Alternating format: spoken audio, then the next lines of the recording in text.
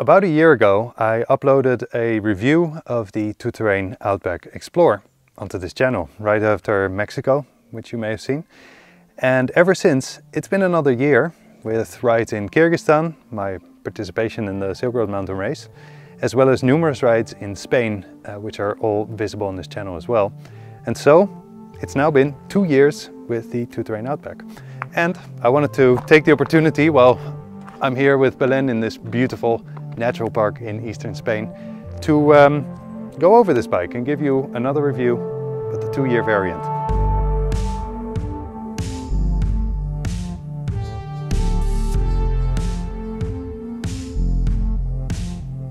In my opinion, this bicycle is the perfect exploring rig for anything bikepacking. And it's spec'd with 29-inch wheels, which fit just fine with 2.35-inch tires, as well as a swooping handlebar, a nice stiff fork. In my case, I don't mind having no suspension, a titanium tubus rack, a Brooks C17 saddle, a Pinion C112 gearbox, and also a Gates belt, and Ortlieb's new lineup of Dark Sand bikepacking bags. So in this video, I want to take you over every part that I've spec'd this bike with, tell you how they've been keeping up or if they're newly added, and give you an impression of what this bike can do. And I want to start with the front of the bike, because usually it's perceived as the most impressive front end thanks to this fork, this gargantuan size that allows for pretty much any tire width to go into it. As an example, I've had 27.5-inch rims on this with a 2.8-inch tire, the same Hans Dampf from Schwalbe, and this is a 29 with a 2.35-inch tire from Schwalbe as well, the Hans Dampf, and both of them fit just fine. As you can see, the tires are nice and burly. I really like this tire. I've come to like it very much over these 2 years of riding, because it just keeps up forever. It allows you to go on really nasty terrain. It also allows you to ride on asphalt just fine. It can be put on in both directions, which is really nice. You don't have to think about the orientation. And of course it can be made 2+, so I ride with it 2+. The rim currently is the WTB 29-inch rim that Tout Terrain specs this Outback with. It has had a little modification in the form of a Son 28 dynamo hub, which puts electricity while I'm riding out to a USB-C socket on the top of my head tube, which I can then use to charge an external battery pack with. In the Adventure Fork, this is the Adventure Fork 1, there is no room to put the Sync Plug 6, which is a circular head tube battery, because of the construction of this carbon fork. But in the second generation Adventure Fork, which Tout Terrain specs their Outbacks with nowadays, there's a little bit less space. It's a little bit less swoopy in the design, but still enough for your tire choices, and it allows you to put this circular battery into your head tube so that you don't have to charge an external battery. That's quite handy. I might transfer to that at some point, but so far I'm very happy with this kit and with the fork. The carbon has kept up just fine, and also, as you can see, it has mounting points so I can put my fork bags on. Generally, I'm very happy with what the front end is looking like right now. The main advantage of the Outback over a lot of the other bikepacking bikes available is that it comes with this system, the Pinion gearbox, the C112 in my case, and the Gates belt. What this means is basically it's getting rid of all the components that are usually exposed to weather and the conditions of your ride, the surface, the amount of dust, etc. And it seals it away inside an elegant little box sitting at the center of your bicycle. So the way that Pinion has done this is a whole story of its own. You can watch the factory tour on my channel to see a bit of how they put this thing together.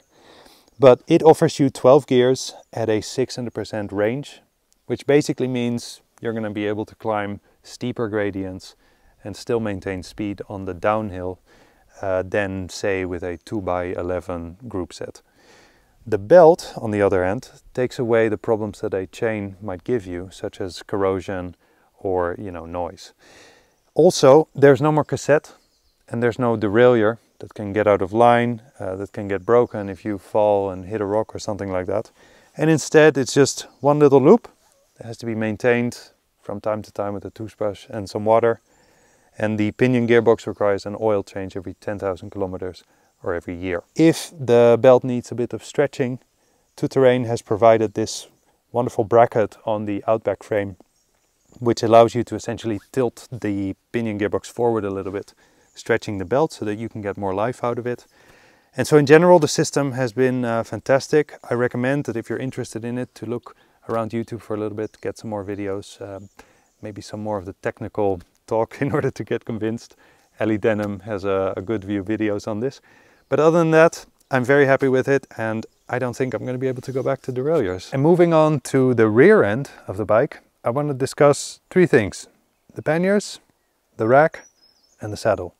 Starting with the rack, in the 1 year Outback review, I was sporting the Logo Classic rack from Tubus, which is made of steel and had a little bit of rust built up over the years. That's only a visual thing, but ever since I've been given the opportunity to test the titanium lineup of Tubus, which is something they started doing recently. And this is the Liviano 28-inch rack, which curiously fits on a 29-inch setup. So maybe that's Outback specific, but it works. The titanium is rustless, and of course it's extremely light, so that's a great benefit for any part of the bicycle. And it carries my trusty tripod as well as my panniers. They've been updated. They're the Ortlieb Dark Sand bikepacking lineup. This colorway fits in very nicely with the Spanish landscape.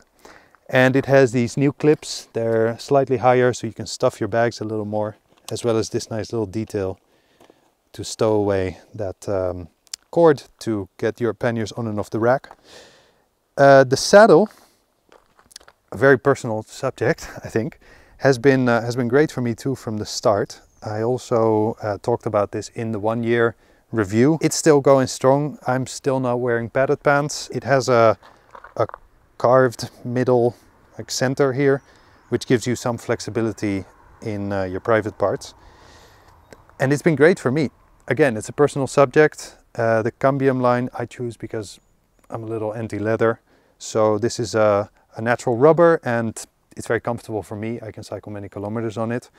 If you want to get more thoughts on saddles, I recommend you look around on YouTube a little bit and see for tips, but I can recommend the Brooks C17 very much. And lastly, on the front end, I want to discuss the handlebar, these Ergon grips, my Peak Design out front bike mount for the phone, and the new light that I've added to this setup. So the handlebar, it's very swoopy, quite wide. You have to like that. The bike gets spec'd with this from the get-go, and I've had a really good time with it because it gives you a lot of stability on trails with a lot of loose rocks and, you know, single track, that sort of thing. So Belen has had it shortened a little bit. She shortened it by 1 centimeter to be able to have her arms slightly more towards each other. But for me, the wide handlebar has been great. The thing that has still suffered the most, I think, on the handlebar has been these mounts. So the bar ends, these are just rubber from Ergon that the bike comes with.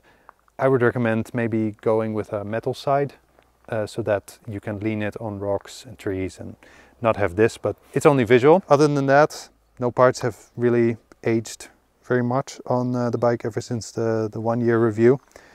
And in addition is this kit here, which is the Peak Design out front bike mount, which allows me to put this phone together with a everyday case, together with some magnets as well as clips onto the front of my handlebar, just like that, vertical or horizontally, to have at a glance information on my route planner and to have my phone close for camera shots for social media.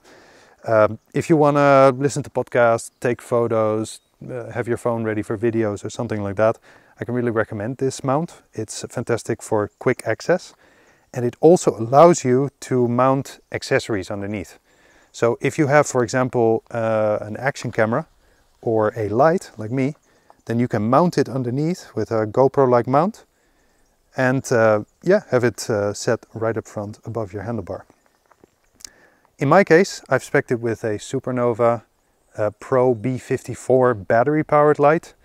That was an addition after the Silk Road mountain race, and I'm very happy with it, even though I don't do a lot of night riding, because if at the end of a long bikepacking day for some reason it gets dark, we haven't found a camp spot, I now have a huge load of light spread out in front of me and a battery that powers that for about 24 hours. On the lower light mode, this battery is good for about a full day of charge.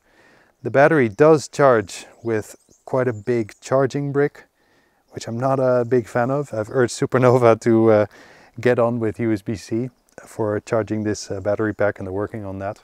But because of the 24-hour charge capability to this light, you don't really need to carry that charging brick with you unless you're gonna ride in the night all the time.